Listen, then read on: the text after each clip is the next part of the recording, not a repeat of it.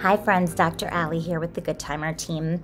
I want to talk about a skill that the vast majority of parents I speak to really want their kids to have. And that is, they want that kind of kid who can take initiative, who wants to take initiative, who just does naturally without being told to do so, right? This is a real pipe dream for many of us. And there are kids who do this. So why do we want this? Because we want to motivate our kids to live up to their potential. We want them to feel intrinsically motivated to live up to their potential, right? And this makes sense because if they are self-motivated to initiate and finish tasks now as kids, that's a foundational element for later success in life, right?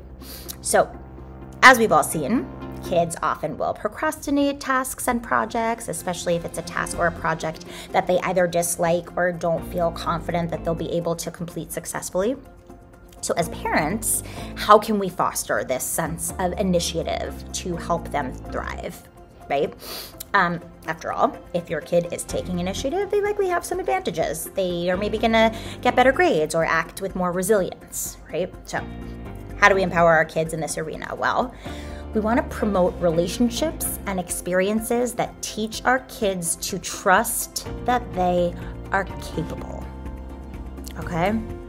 Kids can begin to develop these skills and this feeling that they are independently capable as early as preschool, okay? How do we do this? Give them little jobs, little responsibilities. If you're out to a restaurant, don't order for them. Have them tell the server that they want a burger, right? It's little things, but they start to understand that they have a voice in the world, and then all of a sudden the motivation to make that voice louder starts to boil within them. Let your kids get bored is another way. You want them to reach this place where they have to get creative to amuse themselves, right? And take that initiative to start an activity or engage in play. You also want to be a model for them.